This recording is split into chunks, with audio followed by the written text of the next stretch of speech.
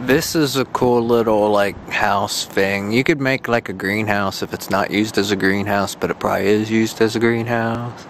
Then I'm down at Gorman farm. Then you have the hoop houses, I guess I would call it, up there.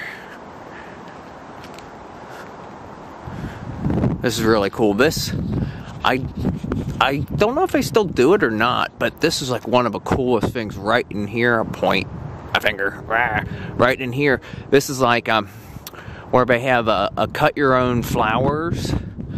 I actually bought it, like, I forget how much it was, but it was like you could get multiple cuttings like for flowers.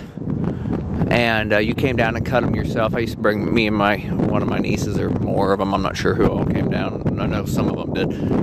And we'd cut flowers for my mom, because I got it for her for like her birthday or Mother's Day or something along that lines. And you got the cool raised beds here.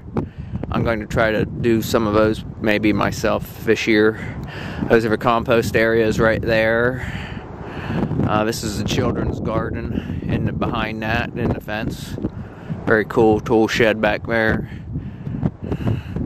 That's the new entrance up there, across the bridge. Of course, I'm going to go up this way too, just because I want to go up and look at the orchard up here and the hoop house.